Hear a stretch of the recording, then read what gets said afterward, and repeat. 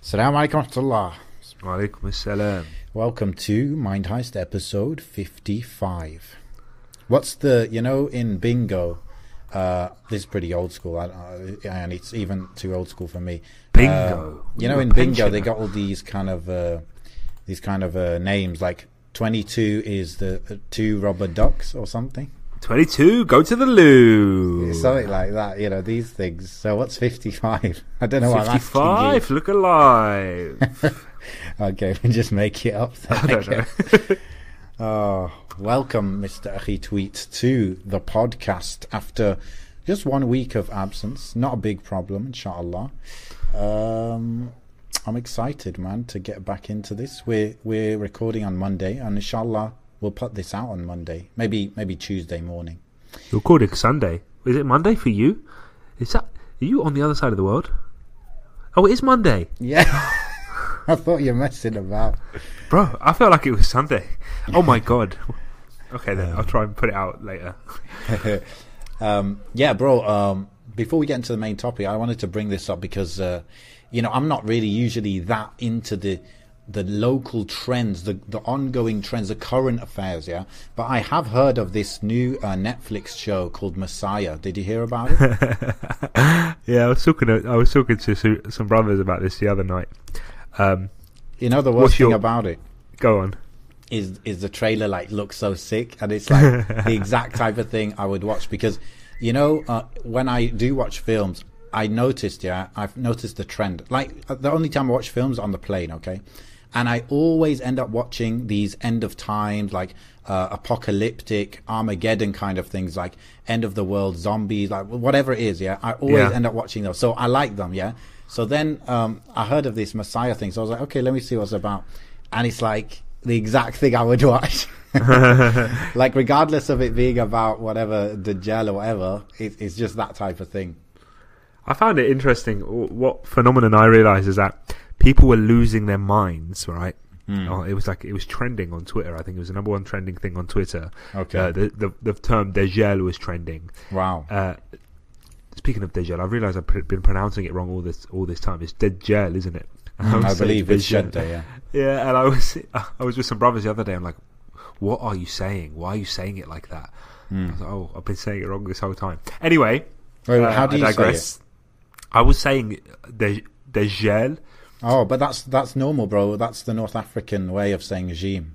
Oh, that's what I thought. Because I was saying to them, I bet it was something to do with my colloquial accent. Yeah. But even anyway. North Africans, they say regime. Even in the Quran, it's only a slight thing, but it's like it should be je, and we say je.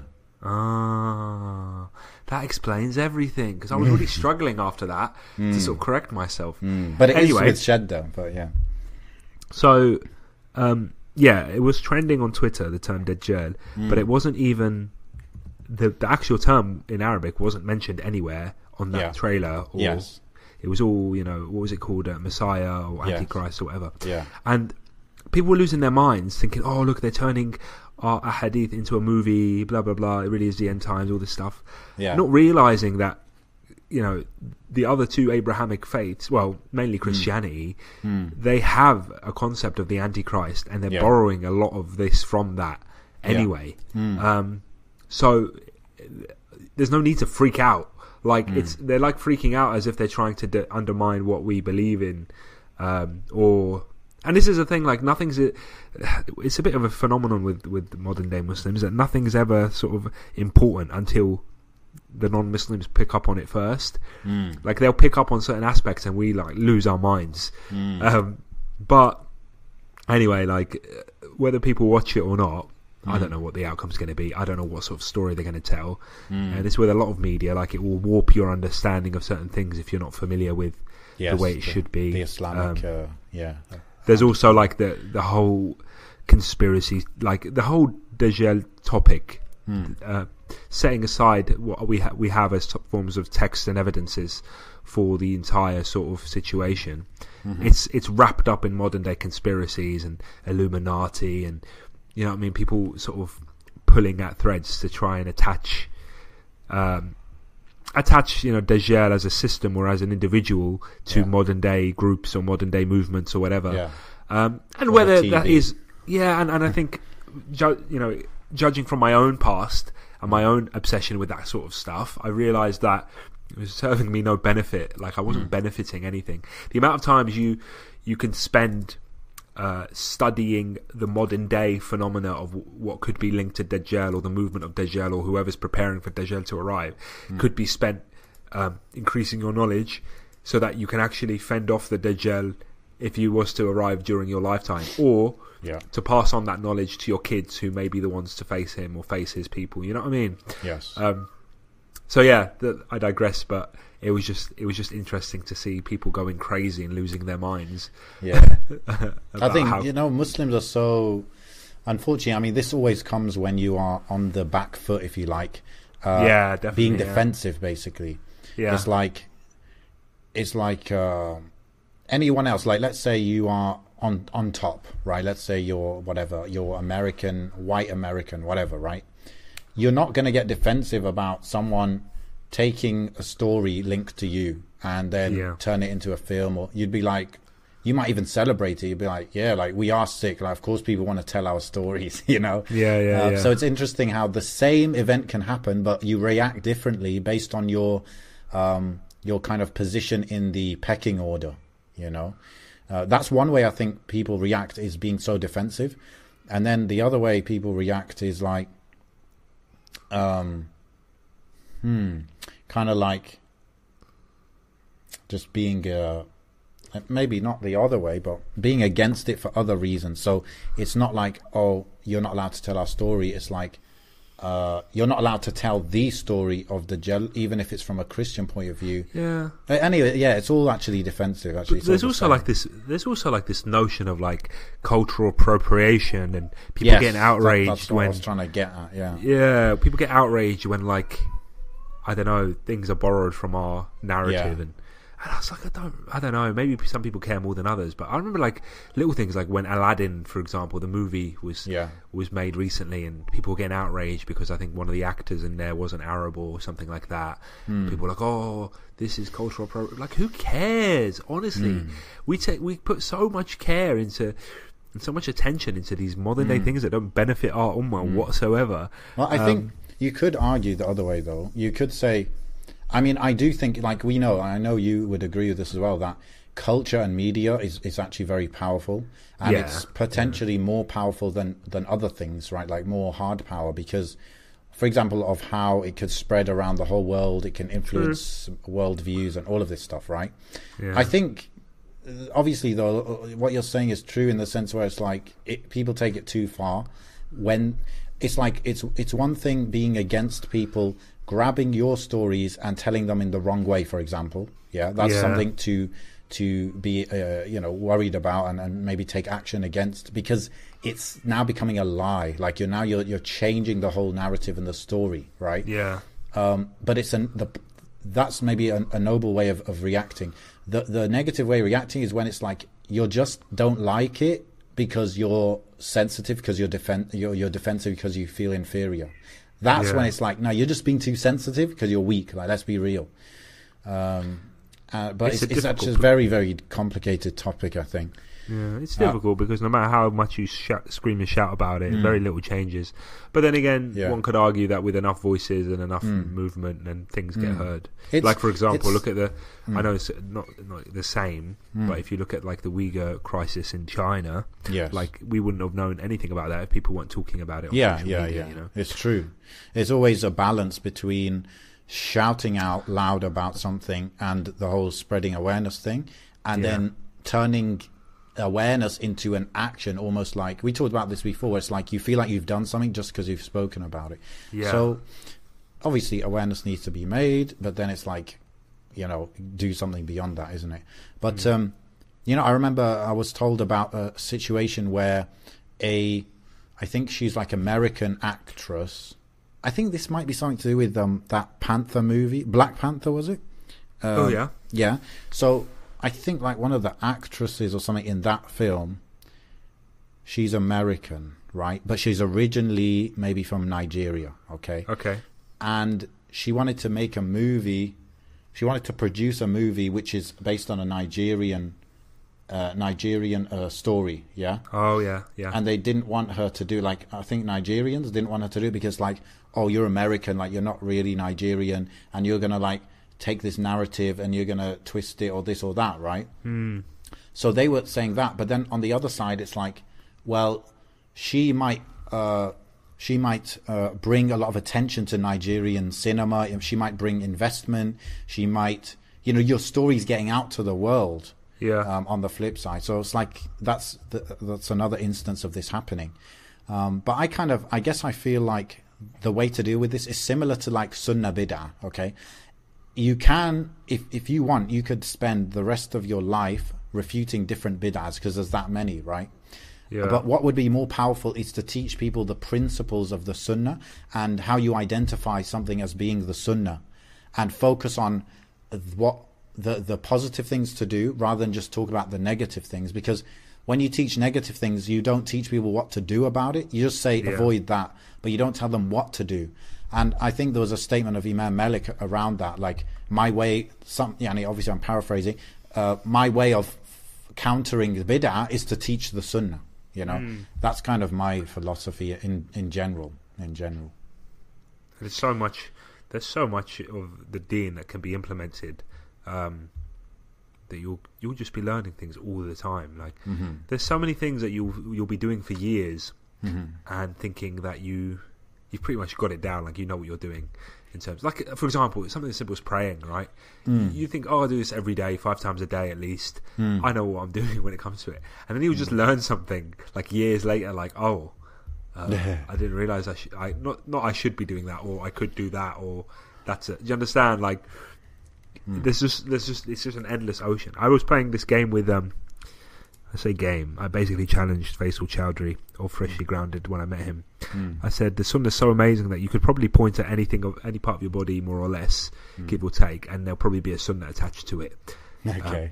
It could be anything. It could be like, he said something like toes. I was like, okay, well, you clip your fingernail, you clip your toenails on a certain day of the week, or from this direction, or you when you're washing your feet for wudu, then you put your little finger between your toes.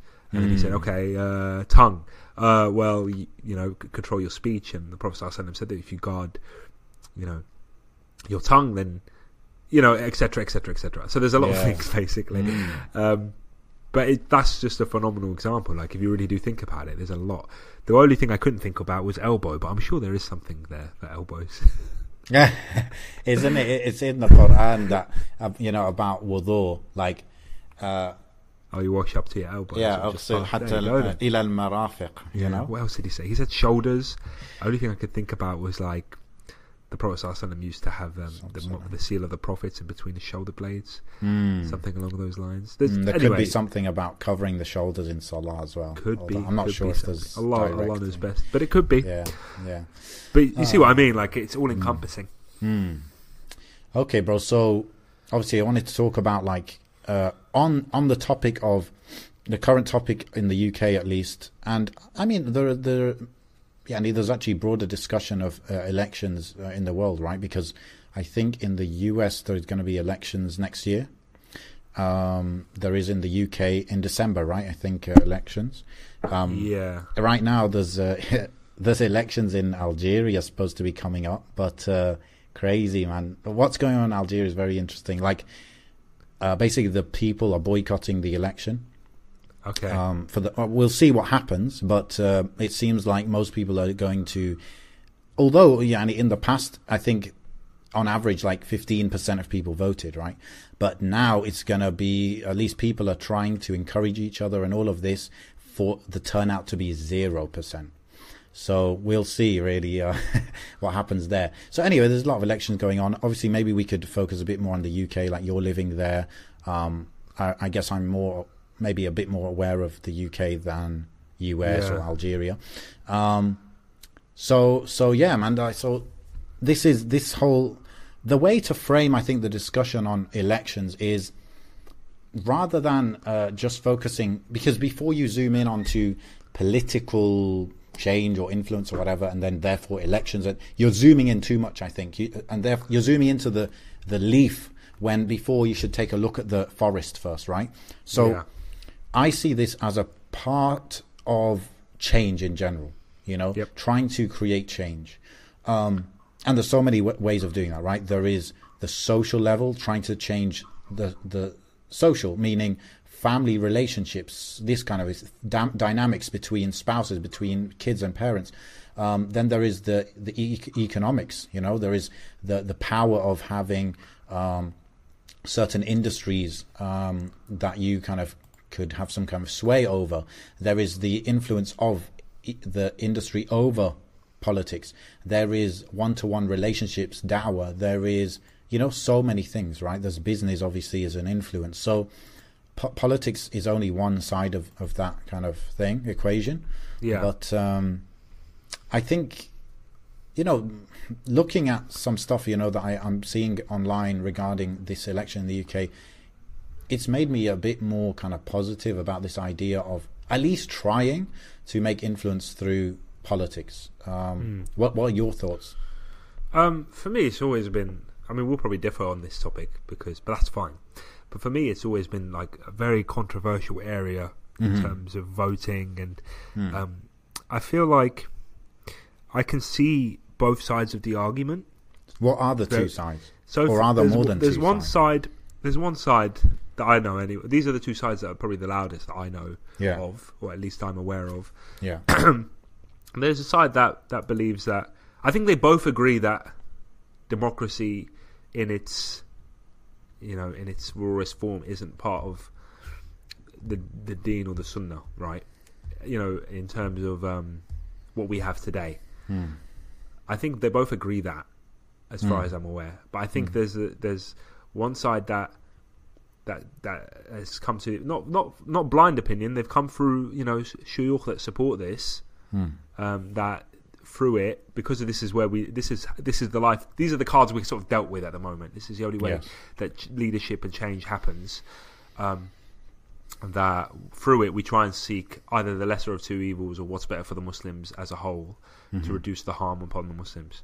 And then there was also the side that states, well, considering it isn't part of our deen, and they make the argument that it could be classed as ruling by other than what Allah has legislated, or something along those lines. I'm really butchering this argument, by the way. It should be something that you look into yourself for the accurate sort of argument. But because of that, it should be best be avoided. And like, for example, last time round, I voted because I was leaning more to the first opinion. Right? Oh, really? Okay. Yeah, I don't think I've ever said that. Oh, this is getting juicy now. Okay. Yeah, last time round I did. Well, you voted more times than I have then. I've only voted once. Yeah, well, that's more than me. Yeah, there you go. But I don't know, but I just thought, I didn't actually give it much thought. Okay. Because I'd never done it before. I'd never voted before that. When was this? Was this 4 years ago or something? It must have been. I don't know, the last time this had happened. It feels like it was 4 years ago. I remember a lot of it was through, I think, like my sister was thinking of going to uni, and there was a lot of manifestos. There was a few manifestos that were talking about uni fees and all this other stuff. And my mum was really interested in making the situation for my sisters easier, like avoiding student loans and all that, all that sort of stuff. So I remember doing it then, but then I remember thinking like, oh, I've never really done that before. I didn't really look into it before I did it. And I wasn't too sure that I'd done the right thing. Yeah, I know. Like, yes, one could argue that I did the right thing in terms of trying to change things for the Muslims for the better. Yeah. But in an Islamic level, I wasn't confident in what I'd done. Right. And now this time round, in all honesty, I haven't had time to think about what's actually being. I mean, I see it every now and again wherever I go online and stuff. The arguments and the hysteria and the scandals and all of that. But I don't think. I mean, I don't think I'm going to be part of it whatsoever, because my argument at the moment, as it stands, and I haven't sat or spoken to anyone about this, but my argument as it stands, and people will get really angry about this and they might send some emails, but it's like, I don't feel like I am obligated to vote. And this expands further on. Like, I think there's plenty to do that is non-controversial in terms of religiously that we can do to try and change our situations and change situations of those around us. Yeah, I think because voting is so it's so dicey whether it's permissible or not. I feel like I'm safer not voting and then doing what I physically can myself to change the situation around me, as opposed to voting, risking a big, what one could argue is a big sort of deal in our religion, to sort of hand over that authority to someone who isn't a Muslim and through a system that isn't Islamic, and then expect them to implement that change, when really one would argue that it's just the lesser of two evils. Because although there are certain things in whoever's manifesto that appeal to you and may appeal to Muslims, there's also going to be a whole side to that coin that doesn't. And generally it kind of comes down to a battle between the left wing and the right wing. And we've spoken about these before. Like, there are loads of things that right wing politics is completely against Islam in, but then actually there's a lot of things that are quite, I wouldn't say aligned, maybe sometimes aligned, but sometimes more, appealing for a Muslim to live in, like traditional societal values or traditional families or things like that. Do you know what I mean? Does that right-wing alignment apply in the UK? Because I agree with you, in the US that seems to be the case, but is it the case in the UK? I don't know. I wouldn't know. I'm saying that in terms of like a general sort of, because this could be applied worldwide, for example, if you were to say right-wing America, maybe that's an easier example to see, because you may see more, like we said, more traditional family structures, like those are the things that get promoted more. Yes.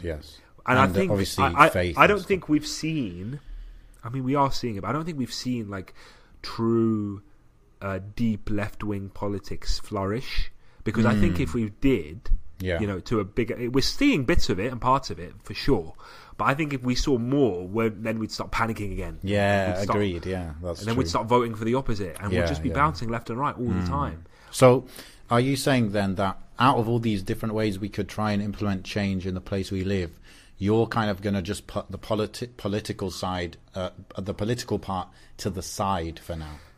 I think, for me, because I'm not, this is the thing, this is my argument. I believe that, I don't know if it's difficult speaking about this, because it's an area where if someone hasn't preceded you in making a statement, then it's too dangerous for you to even talk about it. Like, if there isn't a scholar or someone of knowledge that can precede you, then I'm just a layman talking nonsense, and someone should really take what I'm saying. What are you thinking, though? Because your opinion, my opinion, that nobody is saying that is backed by. I'll tell you what, this is what a brother told me this recently. I can't remember who it was, or where I heard it, and it was quite poignant to me. It was that Allah subhanahu wa ta'ala judges everyone based on the circumstances that they're in, right? Yeah. And if I was to get judged as someone who isn't involved in politics, then I would get judged based on that as a layman, who actually, me throwing something into a hat isn't really big boy change, or I'm not in a position where change can be made quite actively. It's almost like playing a lottery, really, isn't it? Like, you're just chucking your vote in and hoping for the best, and actually you're chucking in, you could argue you're chucking in part of your deen with that. What one could argue, though, is that maybe Allah will look at the situation of a Muslim politician a bit differently, right? Or someone who is put in a position that there is a big amount of change, position of more authority than the average person. And those are the people that maybe, but once again, one could argue, well, it takes someone to make that choice to get more involved into politics, become an MP and become this and that before those things happen. For example, hypothetically speaking, like, the mayor of London is Muslim, right? So maybe one could say, Allah subhanahu wa ta'ala will judge his situation differently to my situation, okay? For example, I'm not making a character judgment on his religiosity at all. But let's hypothetically, for the sake of argument, and this is purely for the sake of argument, let's say he wasn't a practicing Muslim, right? Let's say hypothetically he wasn't a practicing Muslim, but he's been put in that position of, you're the mayor of London, whether he worked to it or he just found himself in it through fate. And then one day he wakes up and he wants to start being really serious about his religion. Yes. Right? Does he then throw away that position of power that he has, you know, that power and influence to be a practicing Muslim, or does he hold on to that position of power and practice his faith and try and implement policies or whatever that are more beneficial for the Muslims because of it? Yeah. Do you understand? Yes. And this is something I think I find it hard to believe this is a modern phenomenon, right? Yeah. And I think this is one of the most difficult parts of life, when there is no direct hadith about it. There is no Quran ayah about it, right? It's simply taking principles from the Quran and Sunnah and taking the context you're in, and making a judgment call, right? And just trying to be sincere and asking Allah for guidance. But in the end, it's a judgment call. Yeah. And that's very difficult, isn't it? Yeah. And this is it, like, and this is why when people may say that I'm selfish, or may say, you know, anyone who chooses not to engage in this sort of, I'm not saying like don't engage in politics. I'm saying there's certain sort of aspects, like, for example, like the voting procedure. Okay. Right? But one would say, well, you're being selfish, you're not thinking about anyone else, right, in terms of the Muslim Ummah. You're also, what sort of change are you going to enact if you don't engage with the system that this country runs by? That you've chosen to live in. That you've chosen to live in. And I say chosen, like people say chosen, I didn't choose to be born here and have this citizenship. Yeah. You know, people could say, well, leave then. I was like, well, everybody's situation isn't that simple. Of course. And I think that's what we start watering down things very black and white. Like, you should vote or you should not. And if you don't, then this is why. Like, I've learned to realize, especially now, like, things are way more nuanced than I could have ever imagined. I was saying to my wife the other day, I said, like, I used to think so black and white, and I used to think that everybody thought the same, and if they used to think differently to what I believed was the truth, then they're doing it on purpose. They're like being wrong on purpose. Do you understand what I'm trying to say? Yeah, that's funny. I used to think that, like, I used to be convinced that people thought exactly like I did, and if they made the wrong decision, they were doing it on purpose, and there wasn't like that many outside, and that just shows how immature I was. They're just like shunning the truth. They're like, I don't want to know the truth. Exactly, I don't want to know the truth. Like, I'd rather choose my desires. Yeah. When actually, obviously, some people do that, but some people do. Yeah. Some people do, but actually, I've learnt that there's a lot more nuance to people's circumstances. Yes. There's a lot more. People haven't got the freedom of choice that everybody else. And that's why, alhamdulillah, we know that Allah is just, and that's why, alhamdulillah, we're judged by our circumstances, and every thought that goes through our mind, Allah knows, and that's why that's a big relief, isn't it? That's what satisfies me in my decision. And I'm sure the same thing will satisfy someone who makes a different decision. Yeah. But what satisfies me in my decision is that, I could say to myself, Mohammed, you don't really follow politics deeply. You're not engaged like that. For you to start voting just because everybody else is telling you to isn't really sincere enough. Okay. Do you truly believe that the person, like, this is it, isn't it? Do you truly believe that things are going to be better if you vote for XYZ person and they were to win? Do you truly believe? Would you put the question of whether it's permissible or not on the line to make that choice? Do you understand? And I just can't find it in myself to make that argument. I can't find it in myself to do something that isn't necessarily obligated upon me to do. Like, if I was to vote and it was impermissible, then on Yawm al-Qiyamah, if I'm questioned about it, wouldn't the safer option been, because if I don't vote, I'm pretty certain if I don't vote, Allah's not going to hold me accountable for that. Especially if I'm trying to do things for the human race, to better the human, to better the ummah, to better the situation, to live my life according to the sunnah, do those things. Do you know what I mean? I strongly don't believe that Allah subhanahu wa ta'ala will judge me for not voting in a democratic election, But it's the risk of doing so and then having to be questioned. And the bottom line is, none of us want to be questioned about a single thing. All of us want to be able to go into Jannah with no questioning whatsoever. Like that's the dream. And there's only a certain amount of people that will be admitted into Jannah like that. Yeah. I don't want to be in any position where I have to be questioned about anything I've done, because just the thought is terrifying. And if anybody's ever been into court or been to a courtroom, it's a small minuscule taste of that sort of you could have done like, when I went to court, I'd done nothing wrong, by the way. Like I was going to court as a quote unquote like a victim, right, where I was assaulted, and I say assaulted, it's just when people put their hands on you in the UK, it's classed as like an assault. But you're it was just like a that. big softie, aren't you, bro? Yeah, but the thing is, someone else witnessed it, right? Someone else witnessed it. Yeah. Now I gave a statement. I went up to the judge, to the magistrate, sorry, and I said, this is what happened, blah blah blah, and he pushed me with his right arm, right, and then sweet, that was me done, kind of thing. I was like, okay, blessed. Then the other person came in who witnessed it, and he said, yes, I saw him. He pushed him with two arms like this, pushing both his arms forward. And I was like, oh my god, they're going to think I'm lying, because he said two arms, and I said one arm. It's the end of the world. Like I was freaking out because I thought, oh my god, what if they think I'm lying? Blah blah blah. Now, obviously, magistrate was like, yeah, fine, okay. They found the guy guilty, right? But that was something so tiny. It was something minuscule, and I was telling the truth, from what I believed, for what I wasn't adding or taking away anything. I said what had happened, but I was still freaking out, despite the fact that it's I'm surrounded with human beings here. It's just it's a tiny case. It's nothing major.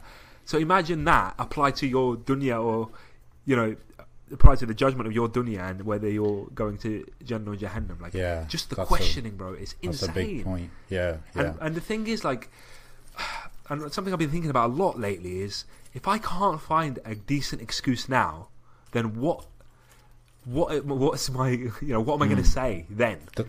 That's a good way of thinking about it. Yeah, like preparing your excuses now. This is it, and for this particular thing, it's the same with anything. Like, there's obviously contingencies in place for extreme circumstances. Like, for example, riba. For example, a lot of the ulama that drop fatwa about riba, obviously being haram, will say, like, if you have to take a loan out, like it's a life or death situation, or you're forced to, or things like this. Yes. Then there's a rukhsa for that sort of thing. Yeah. But so I judge even emergency situations like that. Like, I look at there have been times where I've had emergency situations where I've had to make decisions that I wouldn't normally make without them, and I think, oh my god, Yawm al-Qiyamah, I'm going to be asked about this. Was this really an emergency? Yeah. Do you know what I mean? Yeah. Can I really justify what I've just done? Yeah. And it's things like this, bro. And I don't think people, and this might be a controversial thing to say, but I think we are thinking way too dunya focused. We're thinking the dunya is our everything when we make decisions like this about, we need to better our dunya, and we're going to do it through voting for this and that, and, or bending the rules of Islam a little bit here and there, or whatever. But it's just dunya. It is just dunya. So you're bending your akhirah for a little bit for a slice of the dunya pie. And I know that's a controversial thing to say, and I'm not saying that people need to take what I've just said as what should be done. The only way, I'm just saying that this is how I think, this is why I hesitate. And this is a bit of a meta moment now, because in reference to the last episode, I think it's very, very good that. Okay, I'm just stepping back now and just commenting on what you're saying, right? So you've been speaking about your stance and what you think is right and all of that. Yep. And what you've been saying is a few things very important that allows dialogue to happen between people that disagree. So firstly, you acknowledge that there are multiple opinions, and you've kind of validated them, right? Yep. And there are multiple opinions from real scholars, so that's good. You've acknowledged there are multiple opinions, so that's the first thing that stops people just bashing heads non-stop without any understanding. The second thing is you're saying that you're being clear, Yani, that you're not really comfortable with one of those two opinions. The third is you are saying that I see this from my conclusion is I'm more comfortable with this and I'm going to do this, but you're like, I can also understand how other people would go the other way. Yeah. So all these things put together, I think they come to produce beneficial, productive discussion, and even disagreement, and even debate, and even argument. But it's like positive, and it's like, you know what I mean? Whereas imagine you came and you said, look, I don't believe really in voting. I don't think it's useful. I don't think it's worth the risk, and this and that. And anyway, there's no other scholars, real scholars, that have an opinion that you can vote. Yeah. You get it? That would just shut down the whole conversation. And I mean, it's just not true, you know? And that's why it's very difficult to discuss nearly anything with people who only think there are like 10 scholars in the whole world, you know, because you can't get beyond the thing. It's like, it's the same reason you can't really have these kind of discussions with Shia, because they're like, oh, Sahih Bukhari? Oh no, that's like narrated by Abu Huraira, a lot of those hadith, and so so you're not even on the same wavelength whatsoever. Like they're on like FM and you're on AM, you know. So I just, that's like, it's some good points to take from there. Now, me personally, I think I thought about this topic, you know, maybe it was 4 years ago. Maybe there was, I think I was in the UK and there was elections, or maybe there were local elections even. And I was kind of thinking about this, and I think there was some discussion online about it. And I remember seeing much more two-sidedness to it then. But now, maybe it's because just what I'm exposed to, it seems like the overwhelming majority of people are like, yeah, why would voting be haram, kind of thing, right? Right. But anyway, regardless of that, I have actually come to a point where I can't even remember why it would be haram to vote. So can you remember, like, because I'm actually just lost now, because I haven't looked into the arguments since last time. Like, I've seen thumbnails of videos, if you know what I mean, and that's all I've sort of seen, and that's enough to let me know, like, okay, there's two different sides. There are some different opinions. Yeah. I think, you know, what's interesting, is breaking down democracy, because democracy is actually there's multiple elements to democracy, and we could say, if we're being honest, we could say some of it directly opposes what Allah and His Messenger brought, and some of it is literally mubah, right? And you know, I'm trying to always only pull from what I've heard like real scholars say, right? But we're just, as an academic exercise, whether you're discussing permissibility or not, just as an academic exercise, everybody will know there's different elements to democracy. There is lawmaking, there is voting, there is parliament, even like civil rights, civil liberties, or whatever it is, freedom of speech. These are all elements of democracy. And you could say, for example, giving people the ability to legislate regardless of what Allah and His Messenger have revealed, you could say this is clear shirk. You could say that. I'm sure maybe most people or all people would agree with that part, right? So that's one element where we could say yes, that's shirk, right? Because only Allah has the right to legislate in the areas that Allah has legislated. As for the areas Allah has not legislated, like the traffic rules, then that's for human judgment, right? But now there's the other element of elections, right? So it's just a bit puzzling for me, a bit tricky for me to understand how elections themselves are shirk, right? Or is anything wrong with them? Because it's like, if we come together, you know, there's 20 people in a football team and we vote on the captain, is that now haram? Or does it only become haram because we're picking a politician? What makes picking a politician different to picking a captain of a football team? I think this is why, like, this question in particular would have to be taken back to someone of knowledge, someone maybe from both sides of the argument. Well, as a humble layman, I think both of us can't deny that there's huge scholars that have said that it's impermissible, and although one would argue just taking their word for it, that's sort of what we do as laymen when it comes to these sort of topics, because like I said, we can see both sides of the argument. Like, I could see why someone would say we need to actually try and engage and implement change, right?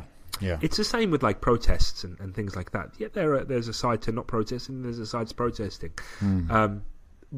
But I've noticed that it's more nuanced than that.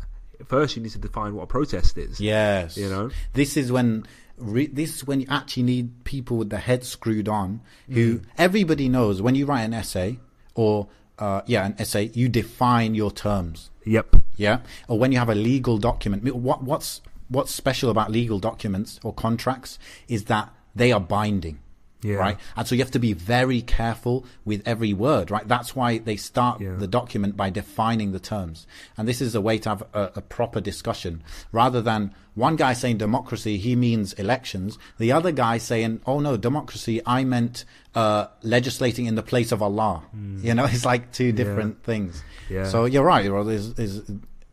There's a lot to it. I mean, there's also the angle that, you know, we could go to, I wouldn't say an extreme, but like a far on one side, there's the argument like, well, you're a Muslim in a non-Muslim country. Why are you even there? Like, do you understand what I mean? That's what I was going to bring up, bro, because I was looking into this topic because I was reading a lot of stuff from Islam 21C about the topic of elections, right? They're really, really pushing for people to register, like Muslims to register and get involved, right? And honestly, the arguments are very, very convincing what they're bringing, okay?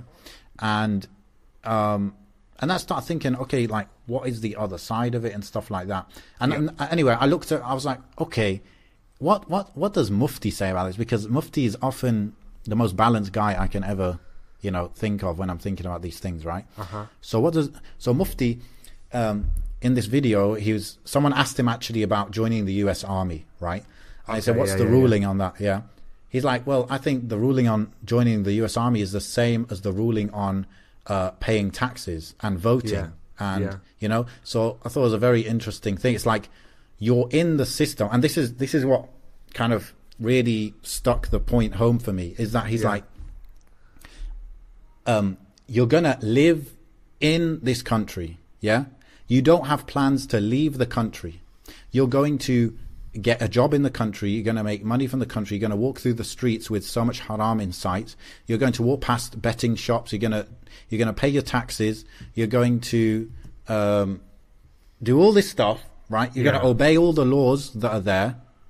But then when it comes to trying to have a positive influence on that system that you're living in and you're not about to leave, oh no, now it's too much.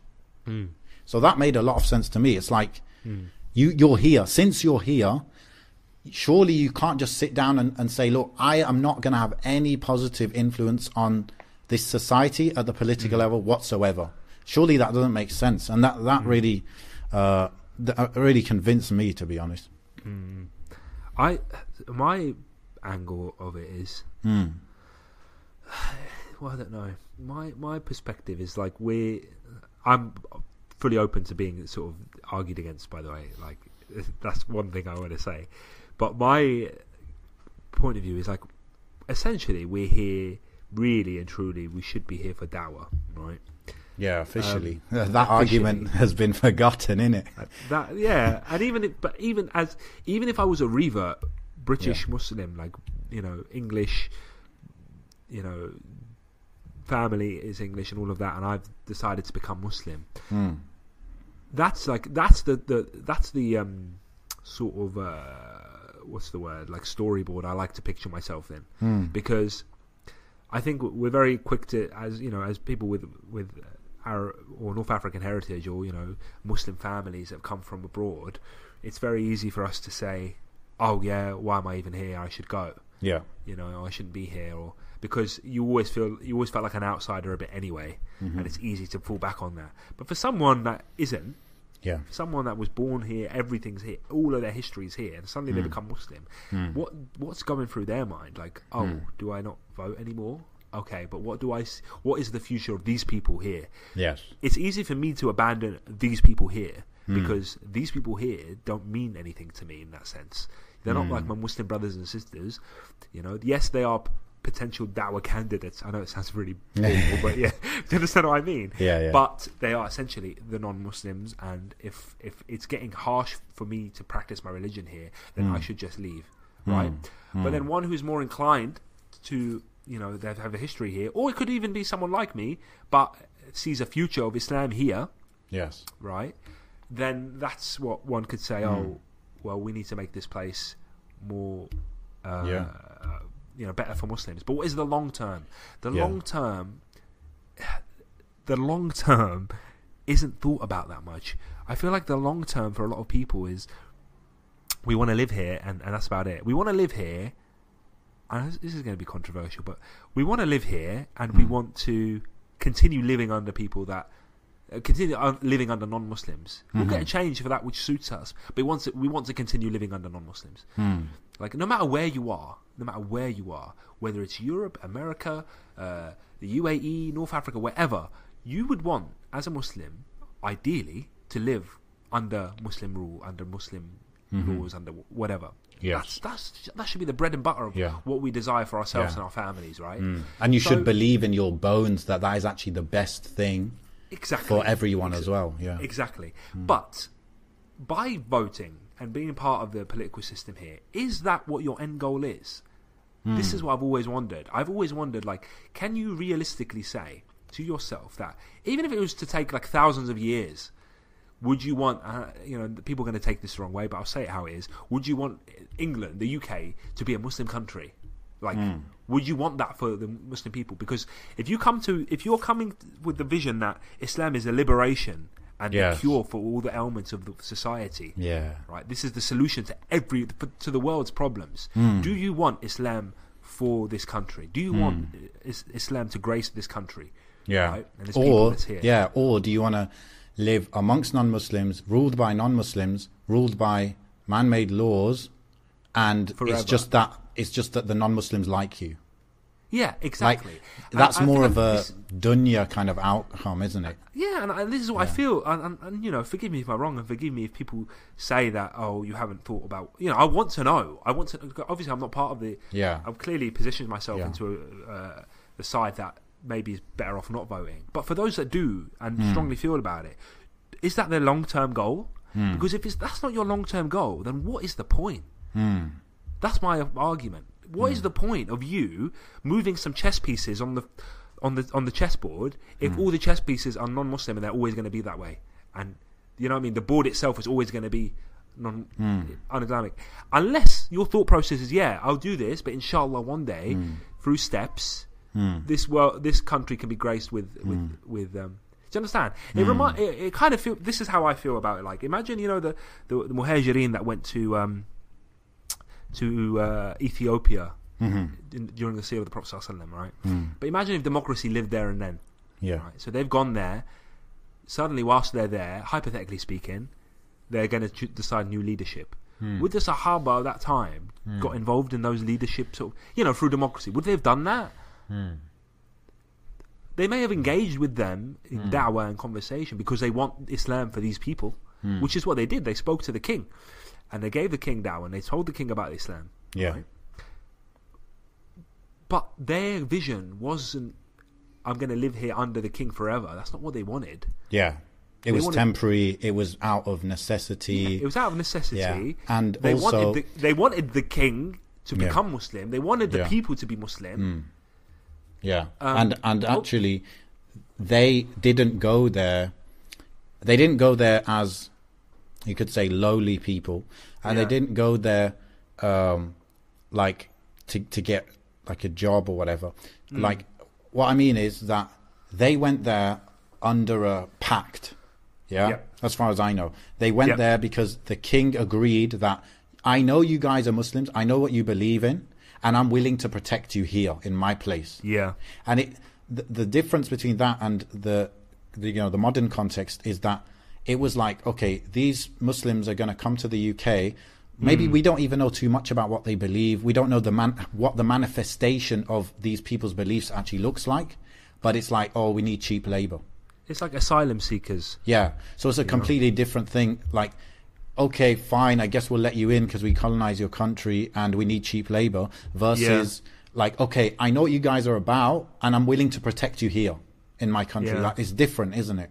And this is it. I think and forgive me if I'm wrong or generalizing, but I do want to know if this is what people does it cross people's minds. What I've just said, the people that do engage in voting and stuff. If your end goal is one day I would love, genuinely and sincerely, I want to be ruled by Muslims. I want to be ruled by Muslims, and if I was to stay here, I would love Islam to flourish and grace and bless these people. Yeah. Right. And I must emphasize that, because people who aren't, too familiar with Islam, or maybe listening to this out of the blue, they're going to think that we're just talking about takeovers. No, we're talking about a mercy and a charity to the people. We're talking about this will liberate the hearts and minds of people. It will fix the societal problems that are everywhere. Do you understand? Like, whether it's homelessness or drug abuse or whatever. Like, this is what we believe. This is what we believe. We're talking about the true implementation. It's the best thing. Yeah, it's the best thing you could have. Yeah. So, is that what we want in terms of legislatively, not just in practice? I'm going to give more charity and people are going to start. We're talking about legislatively, because that has been forgotten everywhere. And the bottom line is, Akhi, whether it's the UK, America, Algeria, Tunisia, Morocco, wherever, on paper they're all being ruled by democracy. But why is it in Algeria and Tunisia, where we're from, we say, we would love the Sharia to be here, right? But why can't we say that here? They're both being ruled by, hypothetically the same sort of system, whether that's implemented the same way or not. But on paper, they're both meant to be democratic sort of governments, right? Well, I don't know though, because it is slightly different. Because in Algeria, for example, many of the laws are based, or maybe all the laws don't go against the Sharia. Although maybe that's not true. Actually. Yeah. Okay, maybe I don't know too much about Algerians. In all honesty, I was using that as an example. Yeah. But let's say, hypothetically speaking, a lot of Muslim countries, not even hypothetical, a lot of Muslim countries are, on paper, they say they're democratic, right? But maybe you could argue, and this is not my argument, because go for it. I don't really. You could argue that just because you say you're a democracy, it doesn't mean your laws are against Sharia. You could have full Sharia laws and laws. You could be like, look, I'm coming here. Whoever the leader, the ruler of the country is, they'd be like, look, every single law must be in line with the Sharia. Yeah.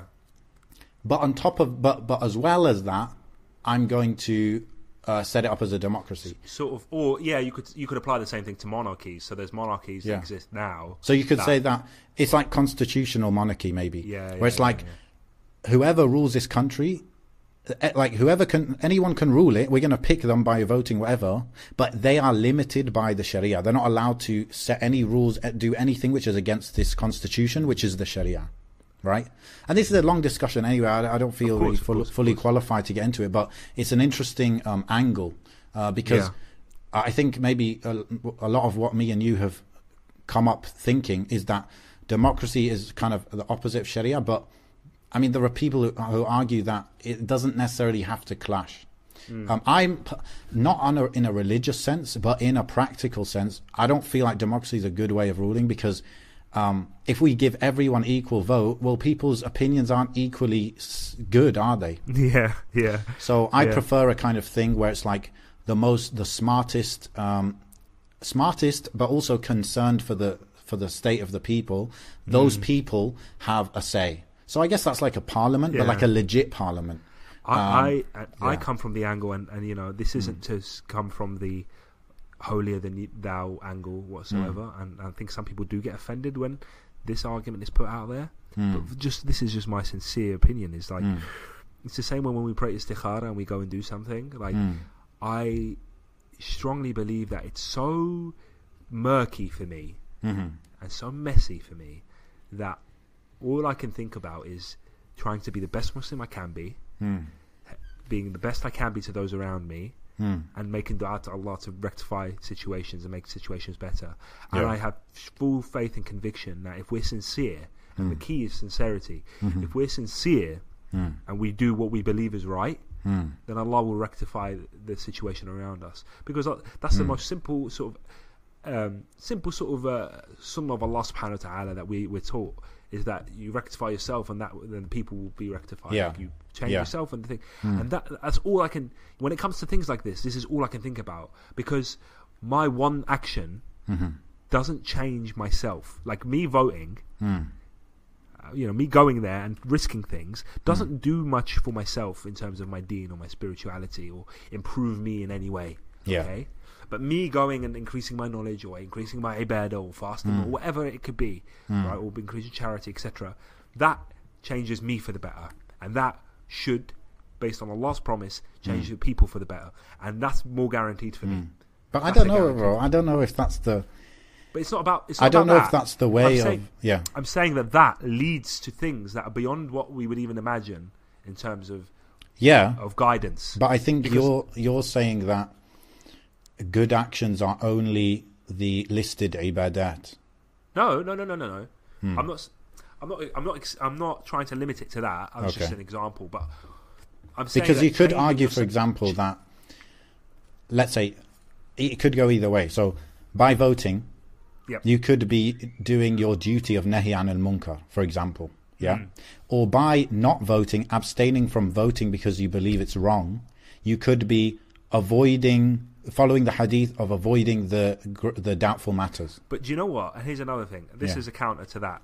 Although you're tanhi al munkar in one aspect, there are other aspects, no matter who you vote for, you're increasing the munkar in. Because this is what the argument was. Yeah, that's an argument. But I'm saying either way, whatever you do, as long as... So voting with the intention of nahi anil munkar, is that not a good deed? It is, but it cancels itself out. Yeah, but wait, I forget the outcome, right? I'm just talking about intention here, yeah? Yeah. If you do nahi anil munkar... This is what I was saying. If you're sincere, and this is what goes back to... But that's what I'm saying, bro, is that doing a good deed increases your iman, which rectifies your state, right? No matter which way you go, as long as you're doing good deeds and your intention is good and you're sincere, and this is, that is rectifying your state. I'm just not convinced about the intention. That's fine. Earlier, I think earlier I was trying to narrow down, saying that if you sincerely have the same long-term vision that all Muslims should have with regards to how they should be, how they should live, right? Then, and this is why I said that there's two opinions, and I think both have their valid arguments. If you sincerely believe that doing that and voting, etc., is the right way forward, and your end goal is the same as mine in terms of wanting to, then you do you. Yeah. You know? And honestly, because I believe that Allah subhanahu wa ta'ala is going to judge you based on your sincere belief. Right? Me, my sincere belief isn't that, but I have full faith and conviction that Allah subhanahu wa ta'ala is what's the word? Is just. Yeah. So, do you understand? But whether, but the bottom line is, and the reality is, and if we're trying to input some realism into this argument, is that it's never going to be the case where 100% of Muslims living in the West will vote, right? So there's always going to be two camps, no matter how, till the end of time. I believe that there's always going to be two camps, and I'm just going to have to be part of the camp that doesn't at this stage, unless obviously my opinion changes. Yeah. But and I think this is what I don't like about either side is like, yes, present your arguments, right? But try excommunicating people because they've clearly come to a conclusion based on evidence or based on logical opinion or whatever. It's just a bit silly. This is a matter.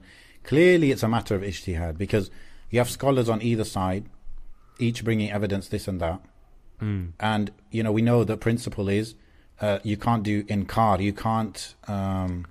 What's inkar in English? Excommunicate or no. You can't condemn. You can't condemn. When there's a difference of opinion, you can't condemn the other people following the other opinion. As long as it's obviously valid difference of opinion, you can't say you guys are doing X, Y, Z because they're following proof still. And it's a matter of, it's not like they're going against something which there's ijma' or anything like that. So yeah. But just going back to this point of rectifying yourself, that's what I think we need to look at it in a broader way. Right. So some ways of rectifying yourself is saying 100 istighfar a day. Of course. Another way is fasting. Another way is holding your tongue when you're frustrated with your parents. But equally, a way of rectifying yourself is when you're in a business meeting and they're trying to push you on the terms of the contract and you decide to be a bit generous and you give it let it go their way. Yeah. This is equally because this is following principles from the Sunnah, yani of, for example, generosity. For example, Allah shades seven. No, it's not one of the seven, but I think what's the hadith, man? It's about the man who is easygoing when buying and selling. Yeah. Okay. Yeah. There's a great reward for him. I don't think it's one of the seven under the shade of Allah, right? So that's a way of rectifying yourself. So it's much broader than just what I think Shaykh Haytham said it very well, where he said there's listed ibadat. Yani there are things that Allah says to do clearly, like in the Quran or in the Sunnah, and then there is the application of broader principles in life as you're going through life.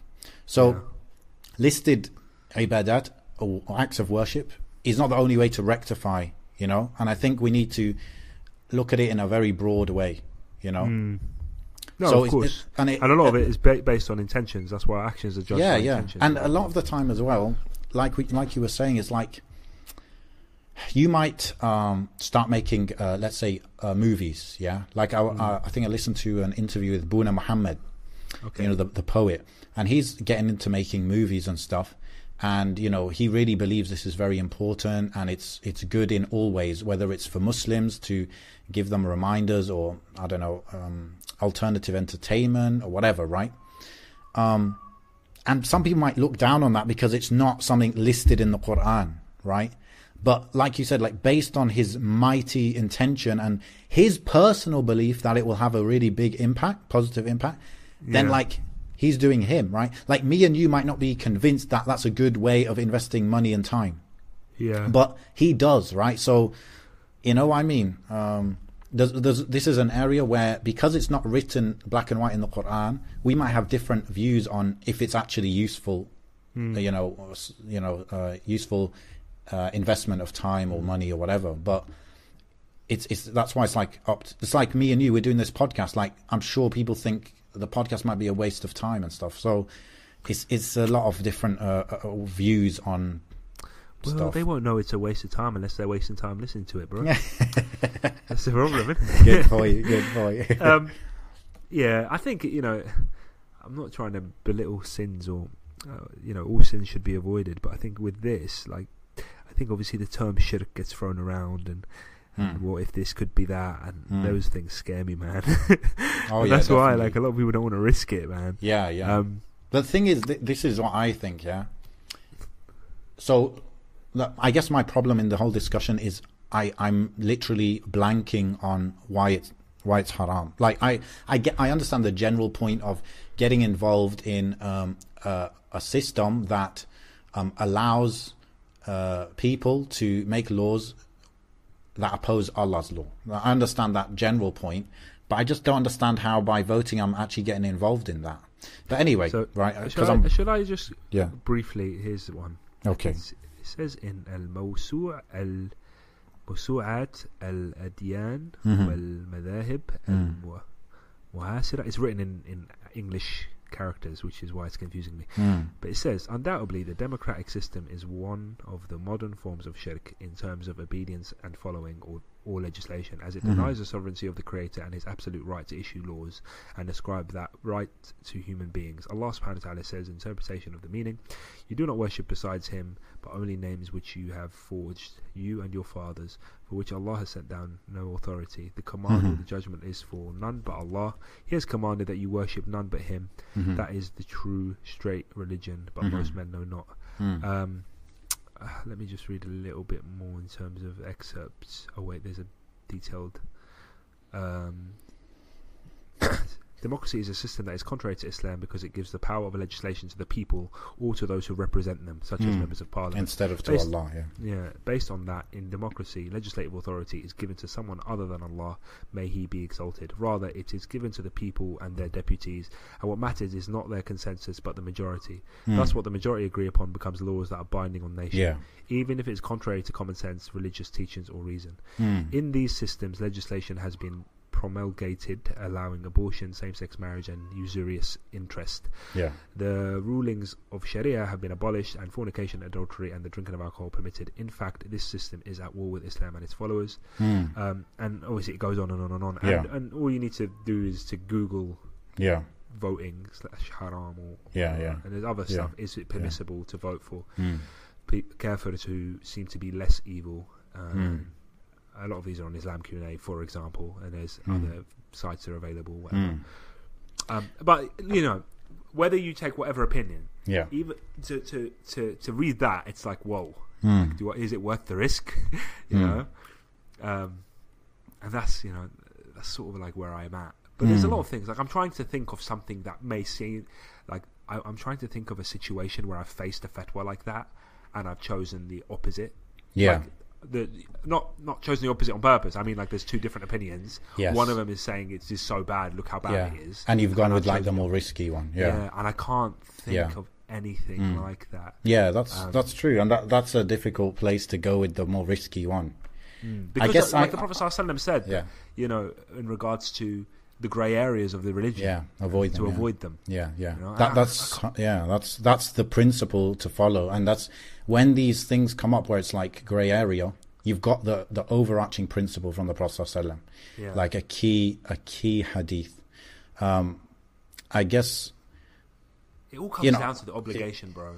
It all comes down to obligation. For me, at least, that's my ultimate saying. Like, as long as I know that I'm not obligated to vote, and then I don't think I will, because I could, and one could say, "Oh, you're going to suffer the consequences, etc."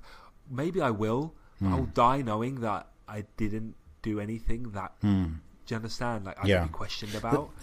I guess, as opposed to dying with that on my shoulders and being like, "Oh, what if I am questioned about it?" Yeah. This is. You see, like I literally just mentioned the hadith about avoiding grey areas. Doubtful matters, right? The thing is, just from my personal understanding, it's actually not even a grey area, right? Because what you read in terms of, obviously we haven't like done deep research. We haven't done that. The thing is, what you read, I can fully see that it makes 100% sense. Like, obviously, who am I to argue with it? It just seems like it's being applied to the decision between man-made laws and laws of Allah. Yeah. And that, you can say, is clear-cut. If you pick man-made laws over Allah's laws, that's clear now, very clear. No doubt there. But we're talking about a situation where you're either going to live in the system ruled by these laws and not vote, or you're going to be living in the system ruled by the laws and vote. You get it? So that's why. Of course. It's a bit. I'm open, bro. I mean, I'm sitting here, pretty much leaning a bit towards the side of voting, but I'm not voting. And maybe that's showing how much of a loser I am. That might be different if you were in the UK. Yeah, exactly. I think if I was in the UK, it'd be different. Yeah. You'd have to make a big trip. Yeah. Whilst otherwise you could just walk down the road. You know, within the camp of you should vote, there is the discussion, and I think it's a valid discussion of the effectiveness of voting. And I think that's a whole discussion in and of itself. Like, okay, hypothetically, if there was to be positive impact from voting, that's one thing, but it's actually a discussion itself of, is it impactful, is it positive, you know? So that's a whole thing as well, and that's again where different opinions are going to come out of it. Yeah, there's a lot, you know. I mean, there's one thing I didn't even touch on, is that you are voting essentially for two people that aren't Muslim, and they're not going to have Islam as their primary agenda. So one side of the argument is, well, you're voting for the lesser of two evils, but then the other side is like, well, for every evil that you vote against, there's something good that is getting lost, you know, or so. Do you know what I mean? Like, for every, it goes back to the left wing, right wing argument again. You know, I think, bro, if you're interested, we can practice our religion freely, but then there's also way more things that we don't want. Now, bro, if you're interested, I can explain a point that I found quite convincing from Islam 21C. Yeah, go on then. So they were basically saying that the whole concept of voting and why they're pushing people to vote is nothing to do with the agenda of the candidates or the parties. Yeah. Okay. They're like, oh, one day Labour says this, we love Muslims. One day Conservative love Muslims, whatever. Yeah. They're like, that literally doesn't matter. Yeah. They're like, the whole thing is that you vote, and bit by bit, as more Muslims vote, all of the parties start seeing the numbers of Muslims voting, and they're like, oh, this is actually a sizable part of the population who can actually swing the vote in our favor in certain constituencies. Okay, so now they start thinking, like, well, literally, we don't care about Muslims. We might even hate Muslims, right? But these guys can win us the vote in these key cities or whatever. So maybe we need to start appeasing them a bit. And you can see how if Muslims voted over 50 years, 30 years, whatever, and they start to get the reputation of, okay, Muslims vote, right? Then you start to get the politicians to start thinking, look, like, we don't even like these Muslims. They're so annoying, this and that. But the truth is, they can win us the election. So maybe we should, when we're stuck with this decision of shutting down Prevent or like giving it more budget, we're like, do we want to win the election or not? So that's like the argument. They're like, look, it doesn't matter which party. What matters is developing the reputation that Muslims vote. So I thought that was quite interesting. That's actually next level long-term thinking. Of course, you could argue that will never happen or whatever, but it's interesting. And to round it all off, go on. No, I just obviously we discussed this whole like, I started the discussion about looking at the forest before looking at the branches and the leaves, right? Yeah. And so regardless of if you're comfortable voting, you're not comfortable, whatever, there is the duty upon everyone to make the positive changes outside of the political arena as well. You know? So there is the social aspect, there is your dawah, there is your day-to-day conduct, there is developing, raising your kids, on the right way, raising your kids to be great people, that's excelling at work. That's a harder thing to do, and I think that's what we neglect. And you know what? If we had this much zeal about, the voting argument, as we did, cleaning your neighbour's, drive or whatever. And I know it sounds really cliche. It is really, really cliche, but it's often forgotten, and that's what has the lasting impact. Because essentially you're putting your deed on a piece of paper and then forgetting about it and letting someone else take up that change. But I don't know. I just think ground up instead of top down always. And I think another aspect as well. So a lot of people, they talk about the political side, they talk about the day-to-day action side, but something maybe not talked about so much, and maybe because it's not available to most of the population, is the let's be real, the power that business and industry has. I was gonna say that to you over earlier. Politics. Yeah. When you said about Muslim, when you said Islam 21 sees argument about Muslims should vote more because it shows that they can be swayed or whatever. Like that. I was thinking actually it's kind of like the communities that have already existed for thousands of years, who have done business with each other and been honest with each other and bought from each other and kept that money within their own communities to the point where they have, money talks, baby. You know what I mean? Like, that's power politics there. Yeah. That's my friend was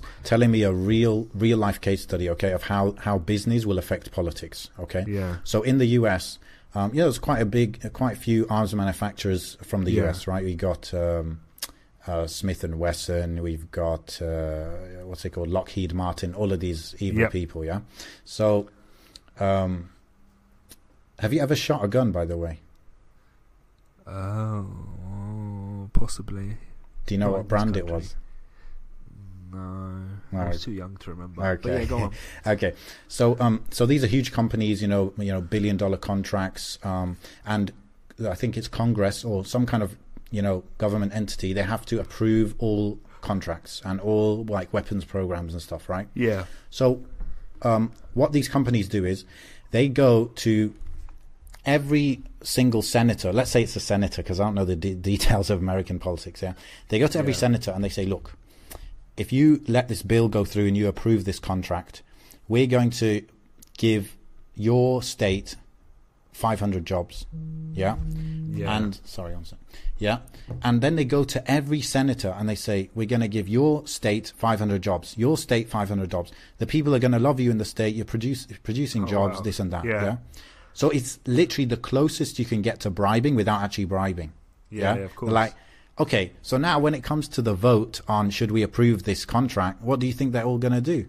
They're all going to approve it. They'll be like, look, I'm going to approve it. My people are going to love me for creating jobs. Great. Let's go. Why are we even voting on this thing? Let's go for it. Yeah. So this is the power. And I think, again, thinking long term, this is a big leverage point, business, money talks, this and that. Bro, always, bro. And this is it. Like, that is what we should be really like going, in terms of the dunya aspect, we should be doing that our fullest with Islam in mind. Because once you put the power to the people, like we're already looking after, like look at the National Zakat Foundation, look at things like that. Like we're already looking after our own to a certain extent with charity and trying to implement some of that circle of life kind of thing, right?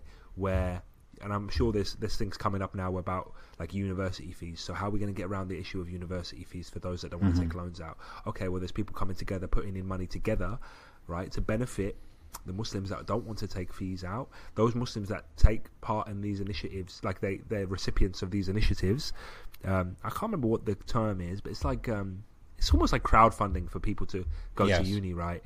Those people that are recipients of that initiative feel some sort of obligation to then perform better at uni because they've literally been paid for by someone from that person's pocket, instead of getting this sort of. Do you understand? Like they work harder because they feel accountable, so they go and push more in, and then it's a circle. Like.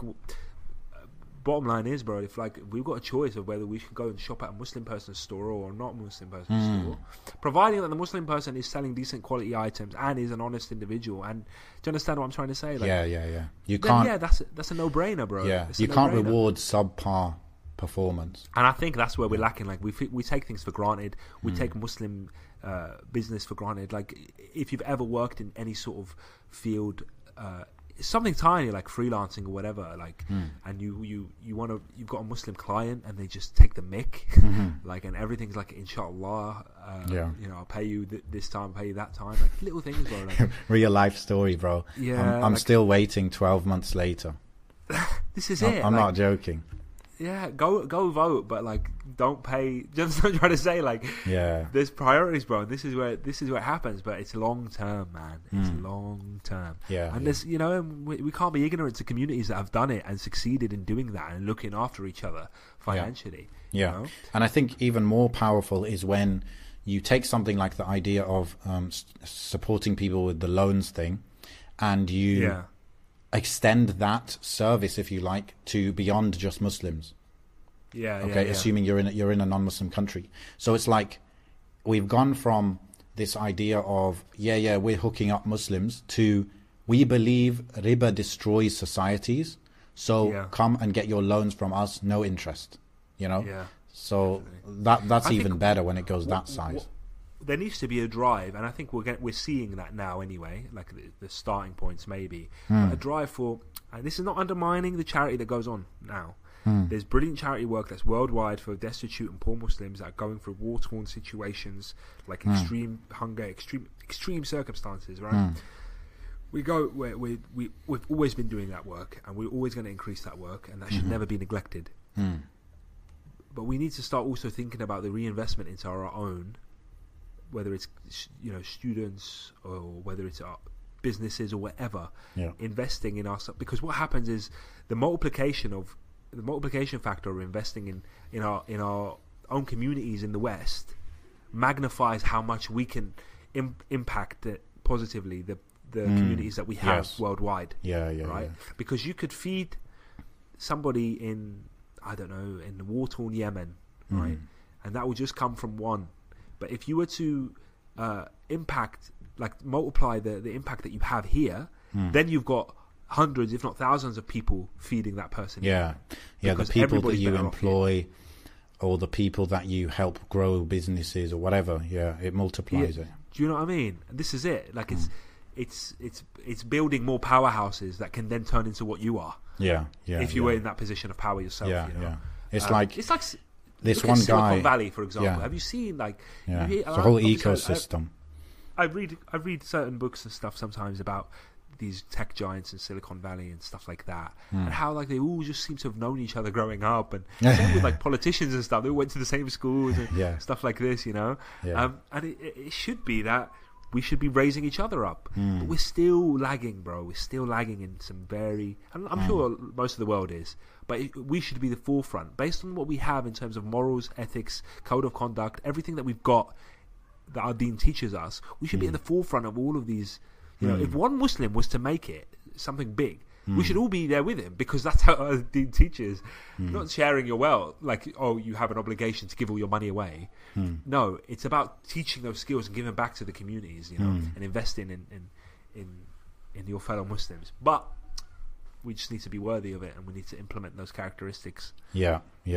I think whatever you do out of all these things we mentioned, the bedrock of it is kind of, I guess, your personal mindset or discipline, you know, disciplining yourself to do the right thing, or to do not just the right thing but the better thing, you know, ihsan. So you can't, literally, if you can't fast once a week, for example, you might struggle to make another very hard decision, because all discipline builds on each other, on itself. You know, so the discipline to restrain from eating helps you discipline yourself when making like business decisions or whatever it is, you know. It all builds on each other. Let's look at some questions, bro. I don't know if I've got time, bro. I thought it was like one of those like freshly grounded ones where it's like a late night vibe. I'll be honest, my son's very poorly, and my wife just texted me, and he's done a bit of he's thrown up a little bit in the other room, and he's calling. You could probably hear him through the mic. He's been calling me all this episode. My wife's trying to keep him busy. So as much as I really want to do questions, we always get into a deep discussion, bro, and then we never have time. But we have got some decent ones, and we'll try next episode to do them as soon as we start. Inshallah.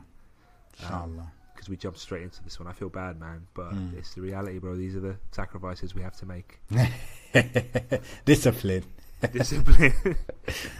Alhamdulillah, bro. This has been a really good conversation, and maybe we need to just add this caveat that, you know, we're not scholars. We don't pretend to be scholars on the internet. No, of course. Any final decision you make about anything should be from someone of knowledge that you trust. You know, they're qualified. You know, they have some level of taqwa and all of that.